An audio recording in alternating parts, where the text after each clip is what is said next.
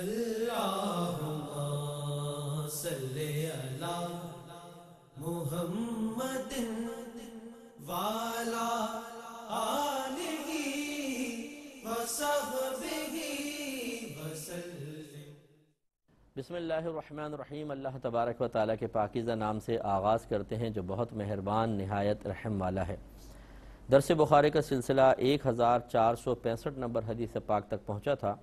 حضرت ابو سعید خدری رضی اللہ تعالیٰ عنہ بیان کرتے ہیں کہ سرکار صلی اللہ علیہ وسلم ایک مرتبہ ممبر اقدس پہ جلوہ افروز ہوئے اور آپ نے واعظ فرمانا شروع کیا تو ارشاد فرمایا کہ مجھے اپنے بعد جس چیز کا تم پر خطرہ ہے وہ یہ ہے کہ تم پر دنیا کی تر و تازگی اور زینت کھول دی جائے گی۔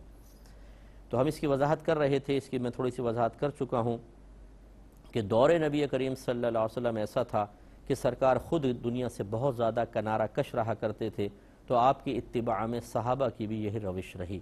تو لہٰذا سرکار کے زمانے میں لوگ ایک ہی حجروں میں، چھوٹے چھوٹے حجروں میں گزارا کر رہے ہیں۔ بقدر ضرورت اگر رزق حاصل ہو گیا تو بس زیادہ کی کوئی طمع نہیں، تمنا نہیں، جمع نہیں کر رہے ہیں۔ زیادہ آ گیا تو صدقہ کر دیا۔ اور خود نبی کریم صلی اللہ علیہ وسلم نے حضرت عبداللہ ابن عمر رضی اللہ تعالیٰ عنہما کو جیسے کہ ارشاد فرمایا، ایک دفعہ آپ نے ان کے کندھے پکڑے اور فرمایا کہ اے عبداللہ، اس دنیا میں بالکل ایسا رہو جیسے راہ چلتا ہوا ایک مسافر، کہ وہ کسی درخت کے سائے میں تھوڑی دیر ٹھہرتا ہے اور پھر اپنی منزل کی جانب روانہ ہو جاتا ہے۔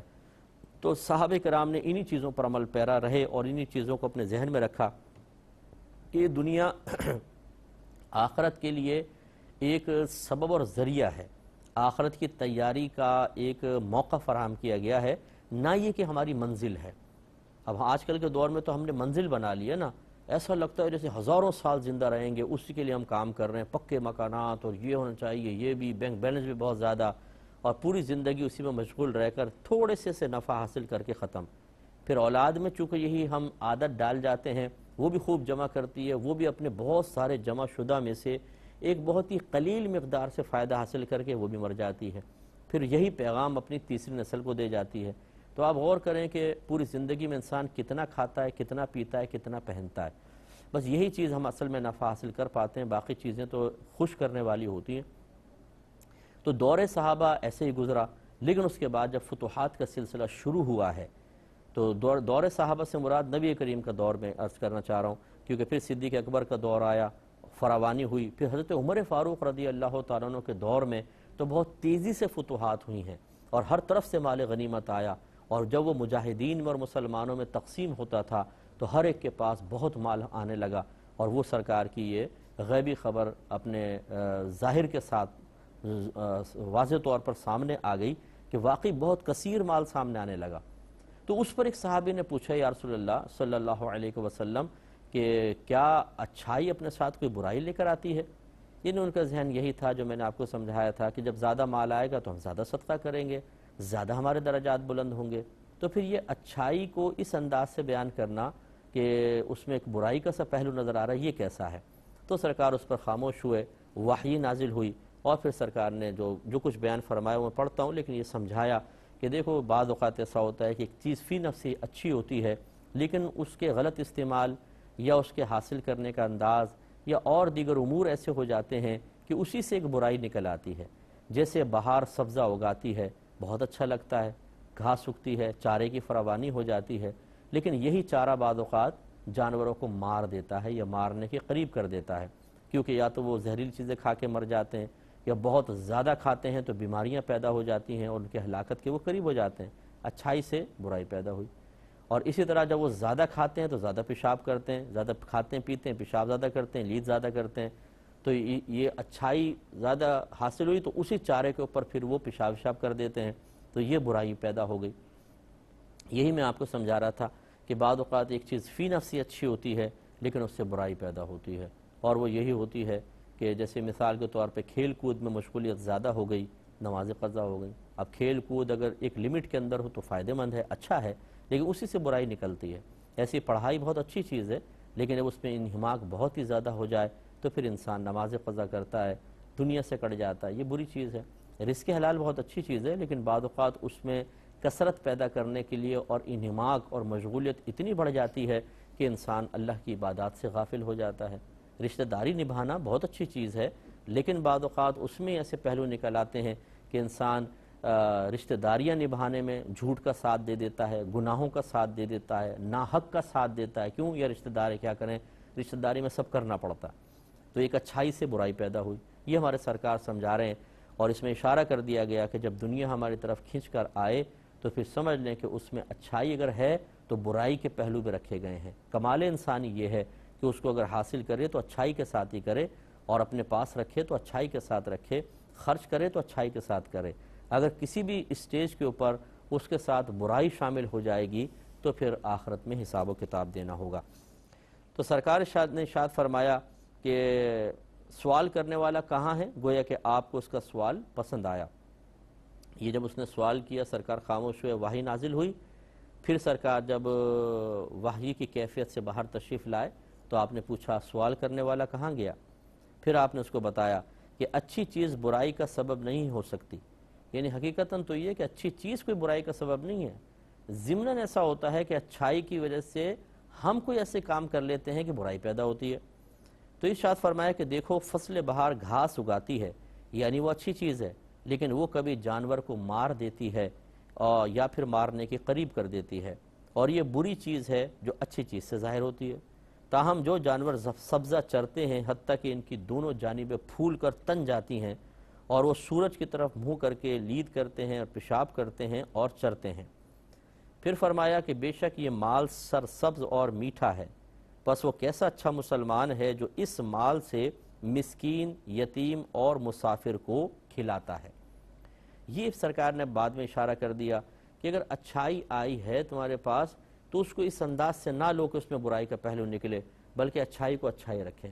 تو اس کا طریقہ یہ ہوگا، جس میں مال کے حوالے سے چونکہ گفتگو ہو رہی ہے کہ مال کماؤ، رزق حلال ضرور حاصل کرو، لیکن اس میں ہونا یہ چاہیے کہ ایک تو اللہ تعالیٰ کی عبادات ترک نہ ہو، کوئی کسی گناہ کا ارتکاب نہ کرنا پڑے، اور جب وہ مال آپ کے پاس آئے تو دیکھ لیں اگر بقدر ضرورت ہے تو ٹھیک ہے اپنے گھر والوں پہ خرچ کریں، اپنے ذات پہ خرچ کریں، اور اگر ضرورت سے زائد اللہ نے دیا ہے، برکت دے دی ہے، تو پھر اس کو روک کے بھی نہ رکھیں.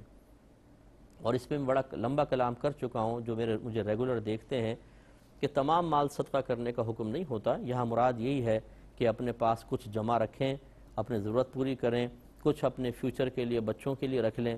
اس کے بعد بھی اگر اللہ نے برکت سے نوازا ہے تو پھر بخل نہیں ہونا چاہیے، اب کنجوسی نہ ہو، کیونکہ یہ اگر رزق حلال آپ نے اکاؤنٹ میں بہت جمع کر لیا لیکن زکوٰۃ نہیں نکالتے ہیں، فطرہ نہیں دیتے ہیں، قربانی نہیں کرتے ہیں، حج میں سستی اور کنجوسی کی جاتی ہے، اور اسی طرح کوئی صحیح مستحق رشتہ دار، کوئی دوست احباب آپ کے پاس آتے ہیں اور مدد کے طالب ہوتے ہیں اور آپ اس کو نہیں دیتے ہیں، تو یہ اب اس اچھائی میں سے برائی نکلی ہے.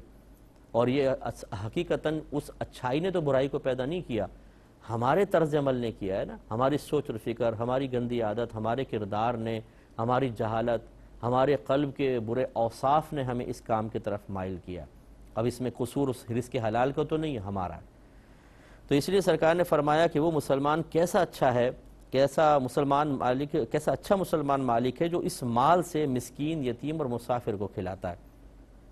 تو یہ تین چیزیں ذکر کرنے سے مراد یہ نہیں کہ ان تین میں ہی خرچ کرنا، مراد یہ ہے کہ وہ بخل نہیں کرتا، وہ یتیموں کو دیتا ہے، غریبوں کو دیتا ہے. کوئی اگر مسافر ایسا آ جاتا ہے جو واقعی تنگ دست ہے، پریشان ہے، اس کو سواری فراہم کر دیتا ہے، بیواؤں کی مدد کرتا ہے، مساجد کے اندر دینا، مدارس کے اندر دینا، دینی معاملات کی تقویت اور ترقی کے لیے اپنا مال خرچ کرنا. یہ سرکار مدح فرما رہے ہوں کیسا اچھا مسلمان مالک ہے. تو بس ہمیں بھی یہ غور کرنا چاہیے کہ اپنے مال سے ایک حصہ اپنے اللہ کے لیے بھی مقرر کریں. ایک حصے سے مراد یہ نہیں کہ آپ 3 حصے کر کے 1/3 کریں. یہ آج کل کے دور میں تھوڑا سا مشکل ہوتا ہے. اگر کسی کی 30,000 روپے تنخواہ ہے تو 1/3 کا مطلب 10,000 روپے. اگر 10,000 وہ بیچارہ خرچ کر دیتا ہے تو 20,000 میں گزارا بڑا مشکل ہے. تو یہ کہنے کا مقصد نہیں ہے، اگر کوئی ہمت رکھتا ہو تو کر بھی لے تو وہ تو بہت اچھی بات ہے، ورنہ اپنی آمدنی کا ایک تھوڑا سا حصہ، کچھ تو 1%، 2%، 3% ضرور نکالیں اور اللہ تعالیٰ کی راہ میں دیں. اس سے مال کبھی بھی کم نہیں ہوگا، برکت پیدا ہوگی. مقدار یاد رکھیں اللہ کی بارگاہ میں کچھ بھی نہیں ہے، اصل چیز ہے اخلاص. اگر انسان اخلاص سے 1 روپیہ بھی صدقہ کرتا ہے تو اس پر بھی اس کے لیے بہت بڑا اجر و ثواب ہے، اور اللہ کی بارگاہ میں بہت زیادہ ہے، وہ اسے سمجھا جاتا، کیونکہ اللہ تعالیٰ تو ویسے ہی غیر محتاج ہے نا. اللہ تعالیٰ تو کسی کا محتاج نہیں، وہ بے نیاز ہے، میرے اللہ کی ذات تو غنی ہے۔ اگر ہم صدقہ کرتے ہیں تو اس کو کیا ذاتی فائدہ؟ کچھ بھی نہیں۔ آپ 1 کروڑ خرچ کریں یا 1 روپیہ خرچ کریں، نہ 1 کروڑ اس کو نفع پہنچائے گا، نہ 1 روپیہ خرچ کرنے سے کوئی اللہ کی ذات میں کمی آ جائے گی۔ تو اب لیکن ہے کیا؟ اخلاص اور جذبہ، اللہ کی محبت، پیار، عشق۔ تو اب اس طرح جب کوئی اخلاص کے ساتھ اللہ کی محبت میں دیتا ہے، اس کی رضا کی تلاش میں دیتا ہے، تو پھر اللہ تبارک و تعالی مقدار پہ تو اللہ کی نگاہ ہی نہیں ہوتی، اس بندے کے اخلاص پر ہوتی ہے۔ تو 1 درہم، 1 روپیہ بھی اگر ہم دیتے ہیں تو وہ کئی کروڑ سے زیادہ ہو سکتا ہے۔ تو اس لیے تھوڑا بہت ہمیں ضرور اللہ کی راہ میں دینا چاہیے۔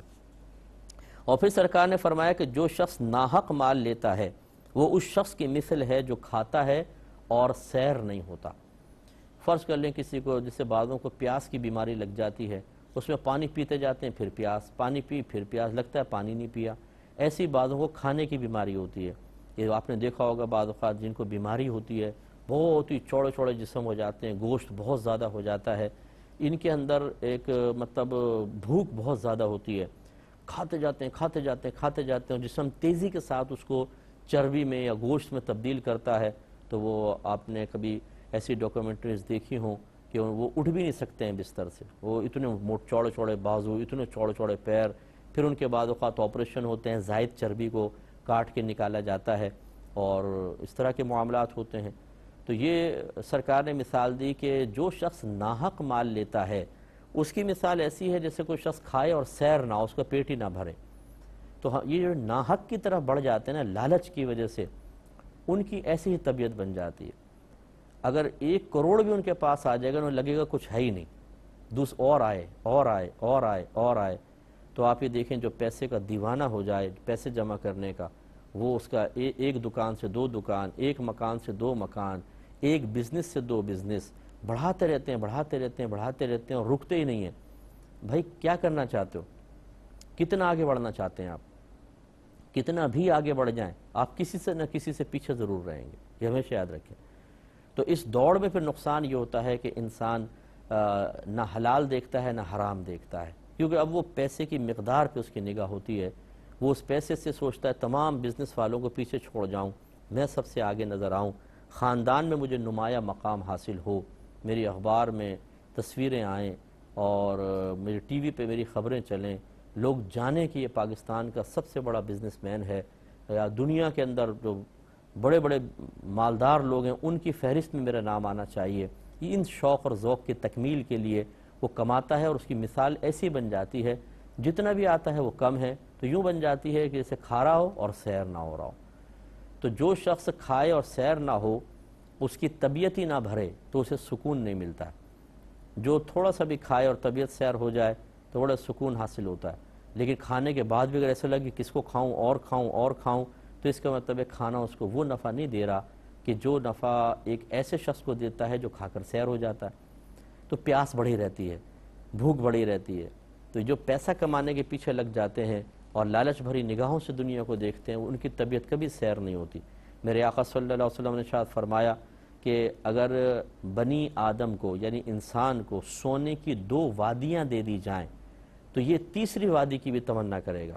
حرص ہماری کبھی ختم نہیں ہوتی، بڑھتی رہتی ہے، اور اس کا نقصان یہ ہوتا ہے کہ وہی جیسے سرکار نے فرمایا کہ وہ حلال حرام کی تمیز کو بھلا دیتا ہے، کیونکہ اب صرف مال کی مقدار ہی مقصود ہے۔ اب اس کے ذریعے حاصل ہونے والے دنیاوی فائدے ایسے اپنے سحر میں جکڑ لیتے ہیں کہ انسان آخرت کو فراموش کر بیٹھتا ہے اور وہ حرام کماتا رہتا ہے۔ اللہ تعالیٰ نے فرمایا الہاکم التکاثر حتی زرتم المقابر، مال کی زیادہ طلبی نے تمہیں غافل رکھا حتیٰ کہ تم نے قبروں کے منہ دیکھ لیے۔ پھر یہی ہوتا ہے کہ سیٹھ جی جمع کرتے رہتے ہیں، نیندیں ان کی پوری نہیں ہو رہی، کھانا پینا وہ صحیح طرح نہیں کر رہے ہیں، وہ مطلب آرام صحیح نہیں ہو پاتا، رات دن ادھر کام، اس کا حساب اس کا حساب۔ ارے بھائی کچھ اپنے لیے بھی کر لو۔ نہیں جمع کرنا ہے، حتیٰ کہ عمر کے کیسے احساس ہے، اس جتنا جمع کیا اس سے نفع بھی نہیں اٹھا پاتے، قبر میں چلے جاتے ہیں۔ پوری زندگی اس مشن میں گزار دی کہ مال بڑھاؤ۔ اب بتائیں آپ کو فائدہ کیا ہوا؟ اگر آپ کہتے ہیں کہ اپنی اولاد کے لیے، تو اولاد کے لیے تو اتنا بھی کافی تھا جو آپ نے جمع کیا، اس کا آدھے سے آدھا بھی ہوتا تو کافی تھا۔ پھر اگر اولاد کے لیے کیا ہے تو پھر اولاد کو ایسا بنا کر جائے نا کہ وہ اس سے نفع حاصل کرے، اولاد کو تو ہم اسی روش پہ لگاتے ہیں کہ دیکھو جیسے مجھے تم نے دیکھا ہے کہ رات دن میں نے کام کیا، نہ بیوی کا سے حق ادا کر رہا ہوں، نہ رشتہ داروں کے پاس جا رہا ہوں، نہ مجھے صحت مجھے حاصل ہو رہی ہے، نہ آرام حاصل ہو رہا ہے، پاگلوں کی طرح میں مال کے پیچھے لگا رہا ہوں، تم بھی ایسے ہی کرنا۔ تو پھر کیا اس اولاد کے لیے آپ نے مال چھوڑا؟ نہیں، آپ نے تو مال صرف جمع کرنے کے لیے چھوڑا، کیونکہ جب آپ اولاد کو اس میں لگا دیتے ہیں وہ اس کاروبار میں لگ جاتی ہے، وہ بھی اسی طرح زندگی گزارتے ہیں، وہ بھی اپنے بچوں کو یہی درس دیتے ہوئے نظر آتے ہیں کہ بھئی دیکھو مال ہم تمہارے لیے کر رہے ہیں بیٹا سارا کچھ۔ اچھا، پھر وہی وائرس اپنے اگلی نسل میں انجیکٹ کر کے چلا جاتا ہے۔ کون سی نسل ہے جو اس مال سے نفع حاصل کرے گی؟ تو بس وہ اپنی ایک عزت قائم رکھنے کے لیے کہ بھئی ہم کاروباری لوگ ہیں، ہم خاندانی لوگ ہیں، تو اتنا مال تو جمع رکھنا ہی پڑے گا تاکہ ہمارا یہ ایک خاندان میں وقار یا ایک معاشرے میں وقار قائم رہے۔ اس جھوٹے وقار کو قائم کرنے کے لیے نہ اللہ کی پرواہ، نہ رسول کی پرواہ، نہ عبادات کی پرواہ، نہ حرام کو دیکھیں، نہ آرام کو دیکھیں، نتیجہ تو سامنے ہوگا۔ اس لیے سرکار صلی اللہ علیہ وسلم نے ارشاد فرمایا، اور وہ مال اس کے خلاف قیامت کے دن گواہی دے گا۔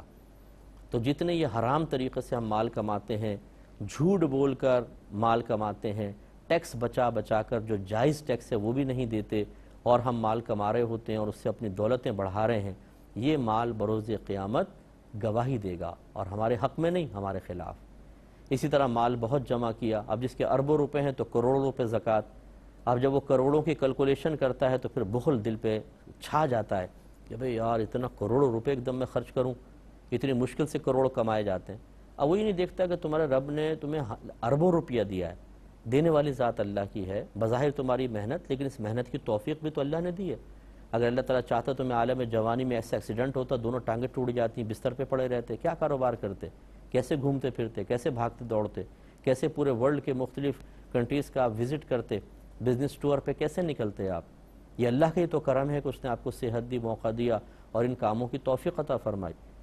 لیکن اسی مال سے جب زکوٰۃ نکالنے کی باری آئے، قربانی کرنے کی اخلاص کے ساتھ، یا حج نہیں کرتے ہیں، میں نے کتنے لوگوں کو دیکھا ہے کروڑ پتی ہیں، حج پہ نہیں جائیں گے، اس کی مشقت سے گھبراتے رہیں گے کہ نہیں یار کون جائے، بس بہت ٹائم ہی نہیں ملتا جی، کاروبار میں یہ وہ، دنیا کی مشغولیت اتنی بڑھا لی ہے کہ وہ ٹائم ہی نہیں دے پاتے کہ نکال پاتے کہ ہم حج کر کے آ جائیں، اور وہ مشغولیتیں وقت ہی نہیں نکالنے دیتی، ایک دن آتا ہے موت آ جاتی ہے، پھر اس کا انجام خطرناک ہے۔